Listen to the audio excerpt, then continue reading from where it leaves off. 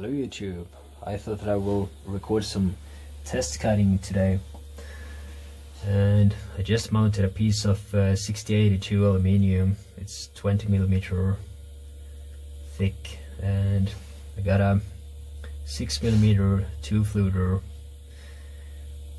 pretty cheap one from China mounted. I think it's around $4 or $5. And as you can see, I've been making some chips already, and the linear rail upgrade is working better than expected. However, the problem now is the table. Still get a lot of vibrations from these ones, and yeah, they are way too soft. I did buy some very nice stuff here for work holding that works super smooth, but the problem is that when tightening here, I don't even have to tighten super hard, but the aluminium just flexes. So hopefully I will have money pretty soon to add a solid piece of aluminium here. And yeah, I'm being pretty tired due to some pollen allergy. Spring is arriving here in Sweden, and I decided to buy some bellows to use cover up here. I haven't really had the energy to mount them yet. I have to make some kind of sheet here with an angle,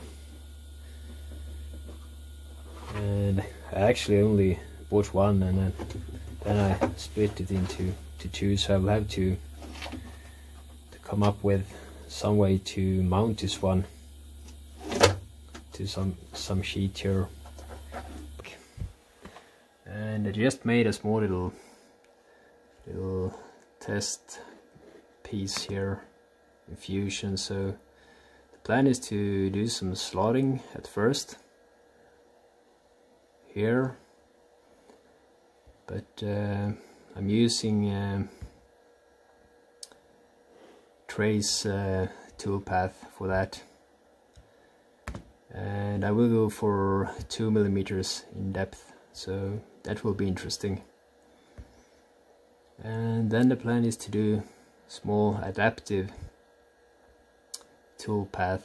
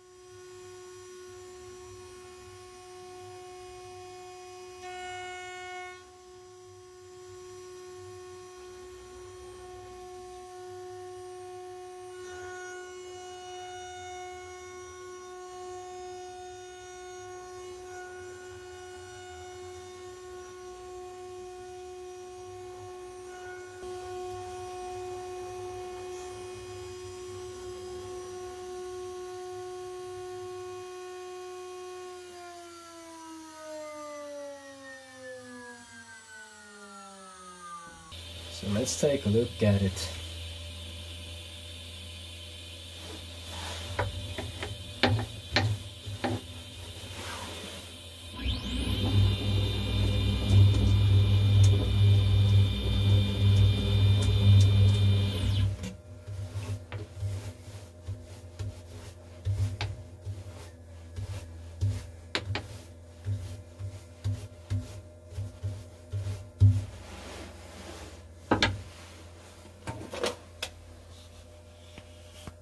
So I had to throw in one more adaptive, since I made a small mistake here with the heights.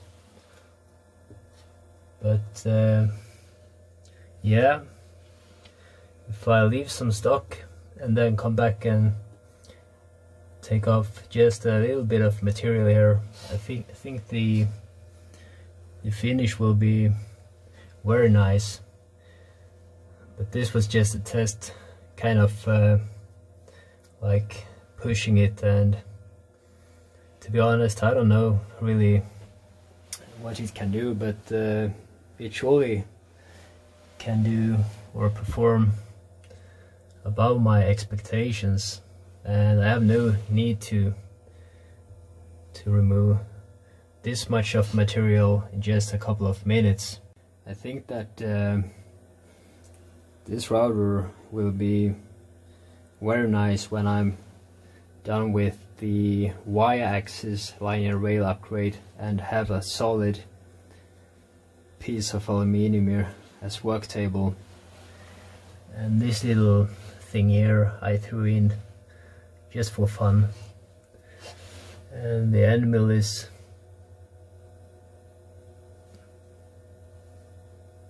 I don't know, some coating has disappeared, but it still performs very good, I think.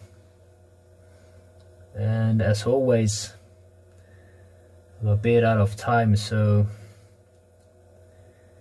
I can make this look a lot better if I take an hour or so when doing the tool paths.